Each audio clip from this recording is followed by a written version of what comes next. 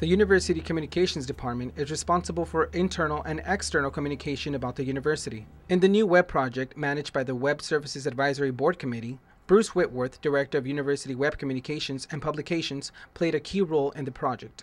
The old homepage is approximately 4 to 5 years old, that design.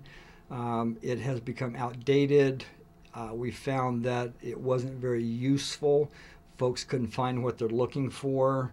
Cabinet decided it was time for a new look and a new information architecture for the homepage.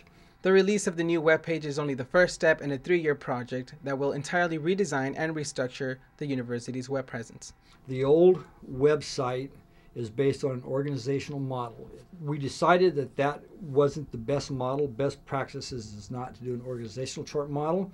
So we wanted to do a service-oriented model. What are the services we provide? Who do we provide them to? How do we deliver those services? The new design is intended to be easy to use. However, some student reactions are mixed. I found it a little bit difficult to use at first, but eventually as I started to use it, it became more familiar to me.